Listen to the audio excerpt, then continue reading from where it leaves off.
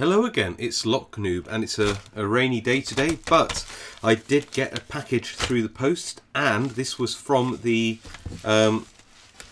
excellent lockpicker, well known on YouTube, Treckmaster30. And Treckmaster30 sent me a couple of Ace padlocks after I commented that I really like Ace locks. So this brand, I'd say, in terms of American locks, is really quite good. The smaller ones, I think, tend to have standard pins. The medium-sized ones have spools, and I've known some of the larger ones have spools and or serrated pins as well. And I just find that these Ace Hardware padlocks just offer really sort of good value. I have a couple in my collection already, not many I have to say, and certainly not these ones, and I have to say that I've just been really impressed with them, you know, for a standard sort of brand of lock. So what did we get? We have a 25mm and a 29mm, so 1 inch and 1 1/8 inch. So what does it say about it? So they're both weather resistant hardened steel shackle locks. Brass with a lifetime warranty, that's always a good sign, isn't it? And this one says it's got double locking, so I'm assuming this one has a single locking pawl, so that usually means that you've got 2 locking pawls on this one and possibly only 1 on this one. We'll have a look at that. Anything on the back? No, pretty much the same kind of thing really, apart from the fact that they say how much prying resistance you get, so £200 on this one, so £1,000 on this one, so 5 times more. Cut resistance, interestingly, so I don't think I've ever seen these figures on the back of a lock packet before. It's actually quite interesting, isn't it? So both of them have 4-pin cores, but the cut resistance of these are 800 versus, well, just over twice as much, £2,200 of cut resistance. So how much, I guess, force you need to cut through the shackle. Kind of cool, I like it.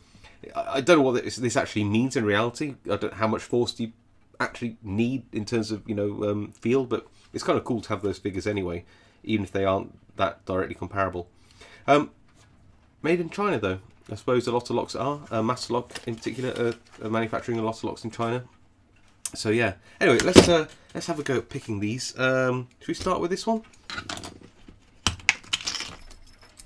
Very nicely and neatly cut out, by the way, Treckmaster30, and put back in. Very cool. I do appreciate that. Yep, it says China on the side. Very small cores, so sort of hard to tension sometimes. Little 4-pin there, you can see. Kind of nice. Well, let's see if I can pick it open first, and then we'll worry about what's actually inside it. So, going to use a slim down southward tension tool and a slim southward pick, and see what I can get.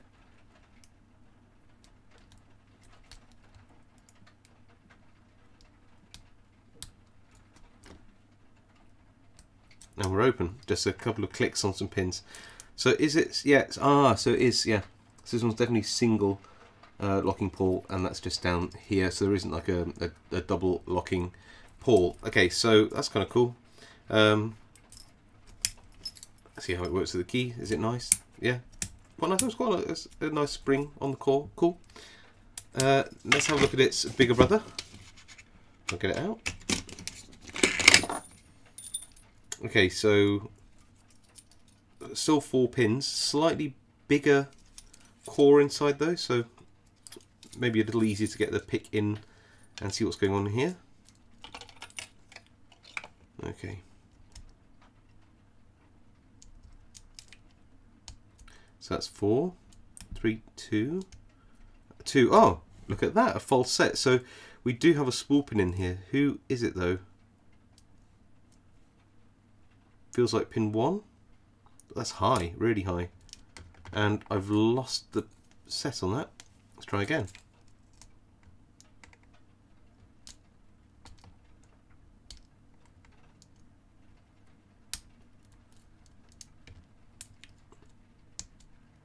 So that's 4, 3, 2, and 1 again, and we're open. Yeah. Okay, cool. Nice little pick, that one. It's got a little spool pin in there.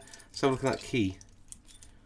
Oh yeah. So pin 1 was really high, and quite effective little spool that, because it did mean I dropped the pins when I picked it the first time. So yeah, pretty cool. So thank you so much, Treckmaster30, for that kind gesture to send these to me. They're cool little locks. I really like them, so thank you so much for sending them, especially in the original packaging. It's really cool to see, you know, these figures on the back. I've not seen this before, and it'd be kind of cool if more lock manufacturers did it. At least I think so.